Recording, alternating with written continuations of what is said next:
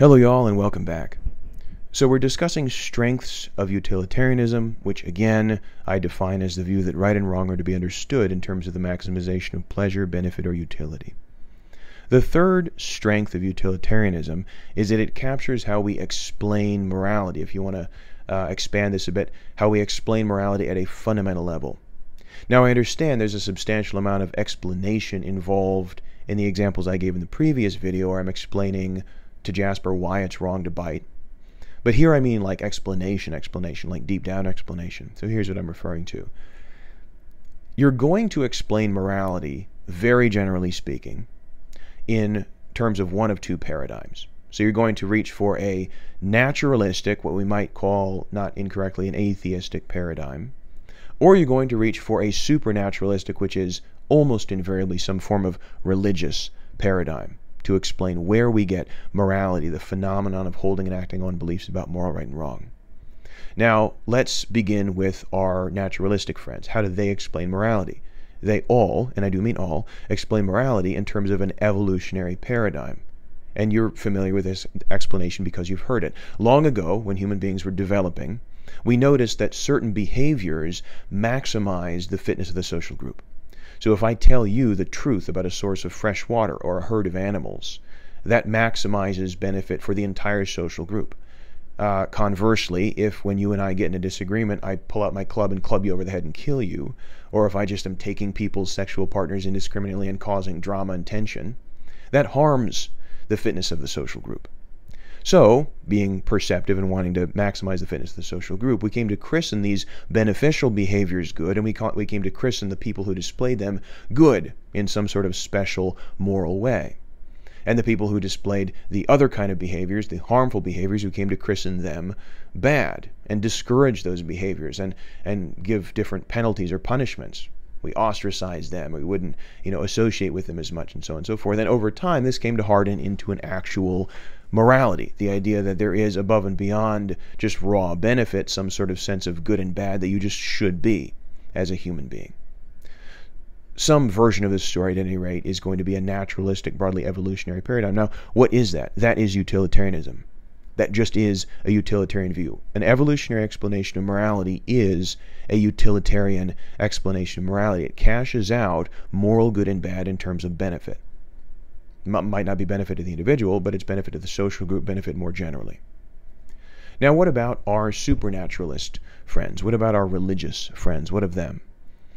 I had the opportunity not too long ago to take a look at a Sunday school curriculum. Now, this particular curriculum was for first, second, and third graders, so roughly ages 6 through 9. And this particular lesson was about the 10 Commandments that Moses presents to Israel in the book of Exodus. And there was a series of questions and answers that the teacher was supposed to present to the students. Ask them a question, they discuss it, and then they give the answer. And one question was, why did God give us the 10 Commandments? Now, as an ethicist, I find this a very intriguing question because I can think of 6 or 7 different answers you could give. You could say, well, God gave us the 10 Commandments because he wants us to be more like him. He wants us to be like God. Or you could say, well, you don't ask why God does stuff. You just obey him. It's the way it works. That is not what this curriculum said. What the curriculum said was, God gave us the 10 Commandments because he wants us to live long, happy, and healthy lives. God gave us the 10 Commandments because he wants us to live long, happy, and healthy lives. Now, say what you will about this answer. That is straight up the middle utilitarianism. Right and wrong exist. They come from God. Why? Because they're good for us.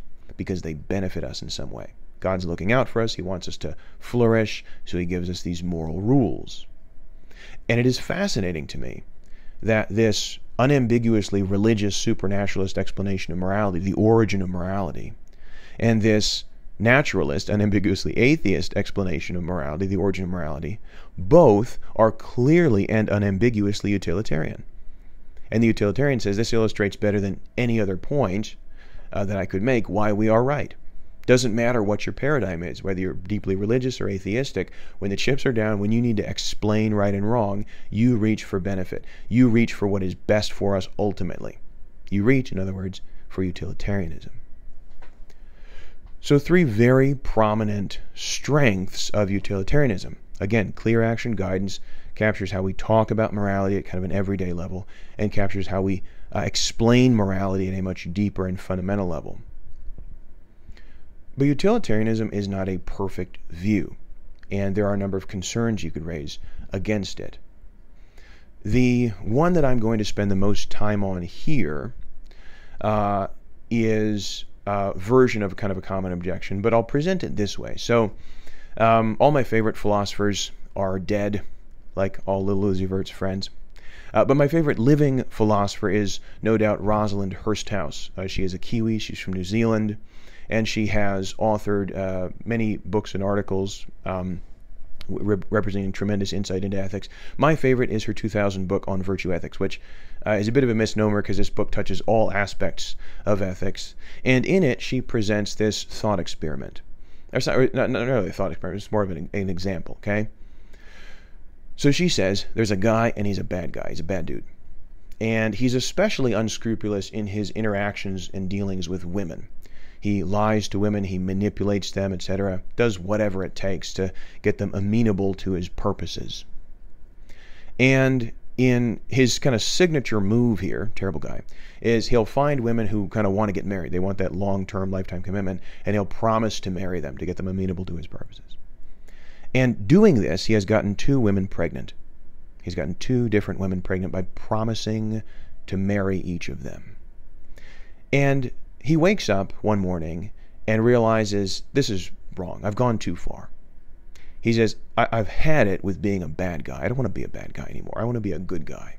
He says, I'm going to turn over a new leaf, and from this moment forward, I will only do the right thing. The only consideration in anything I do, any action, is what is the right thing to do. That's it. And the first thing he does when he needs to do the right thing in this situation with the 2 women, both of whom he has gotten pregnant by promising to marry them, is he goes to you. Because you are the best person he knows, and you are his friend. So he goes to you. And he says, here's the deal. I've gotten 2 women pregnant by promising to marry both of them, and I want to do the right thing. What should I do? So, what do you tell him? This is the scenario. I want you to, after this video is wrapped up, answer it in the discussion as fully as you can. Give your rationale, and we'll pick up in the next video analyzing what I call the ethical scumbag. Thanks.